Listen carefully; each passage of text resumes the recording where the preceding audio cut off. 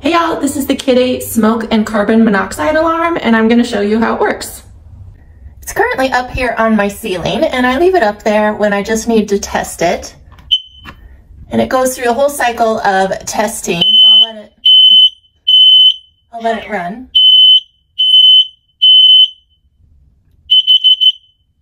Warning, carbon monoxide.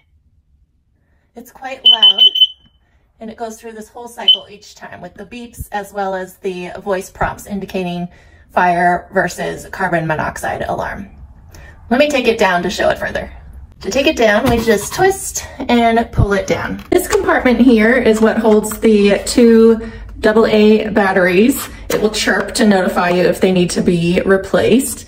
The sound comes out of these little holes and this light here flashes. And this is the test button that I just pushed to run through the test cycle. The backside gives all kinds of information, and on the side you can write down the date of when you installed it or when you need to replace it.